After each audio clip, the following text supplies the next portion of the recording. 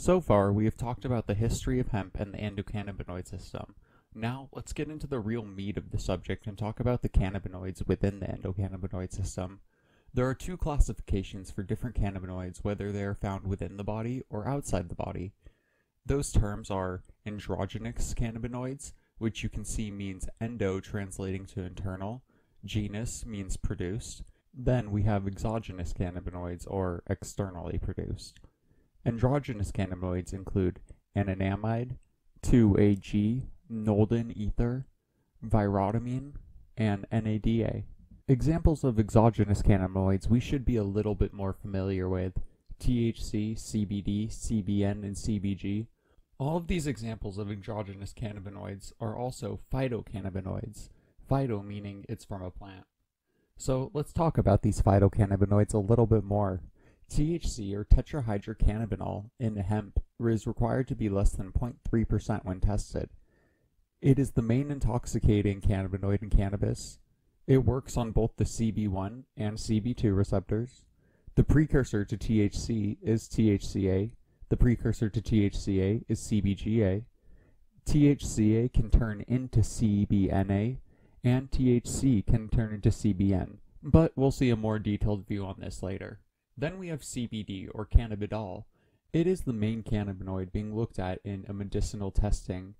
It is non-intoxicating. It works mainly on the CB2 receptors within the immune system. The precursor to CBD is CBDA, and the precursor to CBDA is CBGA. CBD is also known to reduce some of the negative effects of THC. Next, CBG, or cannabidiol. It is the direct precursor to THCA, CBDA, and CBCA. It is non-intoxicating. It binds to both the CB1 and CB2 receptors. It's converted during plant growth by enzymes to create THCA, CBDA, and CBCA. By itself, it can slow bacteria growth and reduce inflammation. Finally, CBN, or cannabinol. THC is the precursor to CBN, and THCA is the precursor to CBNA. It is minorly intoxicating. It activates on both the CB1 and CB2 receptors. CBN is said to have sedative qualities, however, this is usually with a combination of other cannabinoids. It reduces inflammation, and it promotes appetite stimulation. This next section, we're going to do a pretty deep dive into the creation of cannabinoids within the cannabis plant as it grows.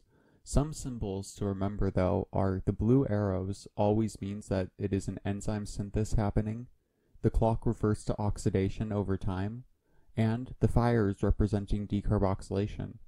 So for the most common cannabinoids that we've seen, it almost always starts out as CBGA, or cannabidiolic acid. From here, it can take three main paths using enzymes. It will turn into CBDA, THCA, and CBCA. From here, CBDA can turn into CBD through decarbing, then CBND through oxidation. CBCA can then take two main paths, creating either CBLA through oxidation or CBC with decarbing. CBLA can then be decarbed down to CBL. Then, THCA, when decarbing, will create delta-9-THC. Delta-9-THC with oxidation can then either turn into CBN or delta-8-THC. On the other hand, when THCA is oxidized, it will create CBNA, which through decarbing will then create CBN. Oh, also, CBGA through decarbing can also become CBG.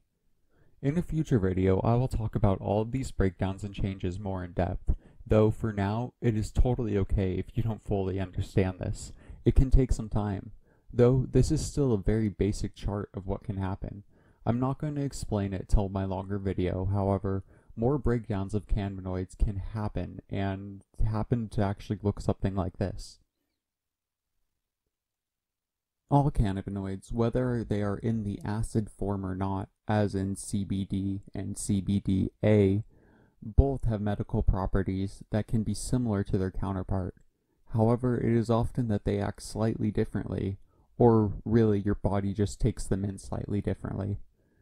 Which leads us to broad spectrum versus isolate. Broad spectrum, you can think of extracting and using all cannabinoids to receive a greater overall effect.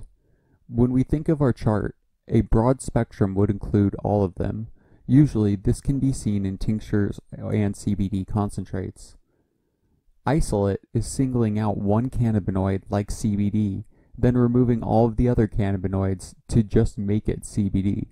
Usually, this is done through a process of distillation or fractional distillation, which is then run through a silica filter to be purified.